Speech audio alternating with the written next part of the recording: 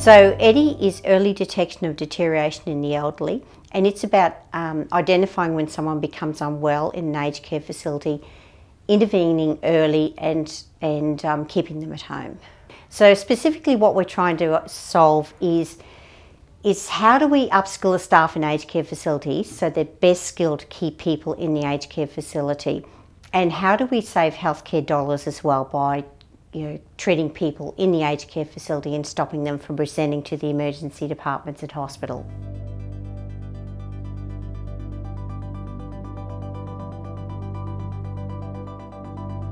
PresCare, which is a residential aged care facility here in Queensland, have developed up what they've called as a subacute program.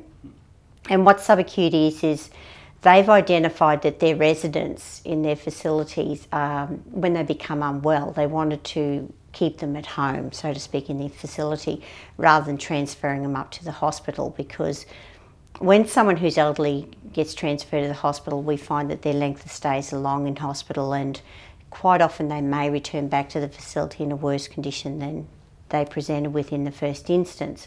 And so PresCare have developed up the subacute program, which supports staff by providing more equipment, providing extra training so that they can keep the residents at home, so they can identify when they're unwell. Our relationship began back in 2013, and we've actually been looking at how we can improve the outcomes for residents in looking at alternatives to transfer to hospital.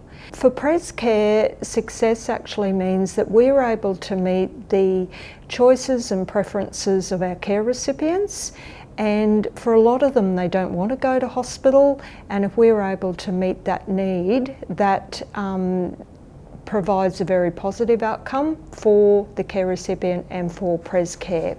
The results that we've actually found could actually be of benefit across the aged care industry as a whole. Working with CQUni actually gives us a validated evidence of the practical applications that we're putting in place.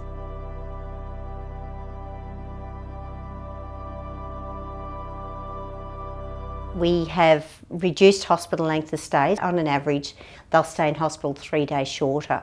And we also found that we can prevent 95 admissions for every 1,000 residents that we have identified.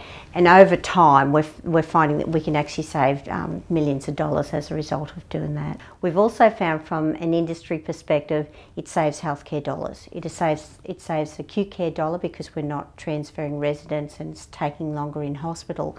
The program, the subacute program in the aged care facility, only costs $4,500 to implement, and we can save millions of dollars over time with this. We're starting to translate the knowledge that we've learned with implementing within the PresCare sector over into the acute care sector with aged care.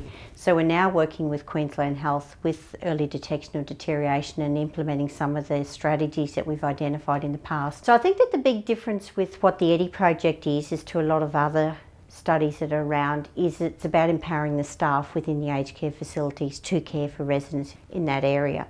They've identified it's important to keep people at home, and they've implemented a strategy to do that. And working in collaboration with us at CQU, we've helped to identify that yes, it does actually work. We've got the evidence that it does work, and yes, we've got the evidence now that it will save the healthcare dollar.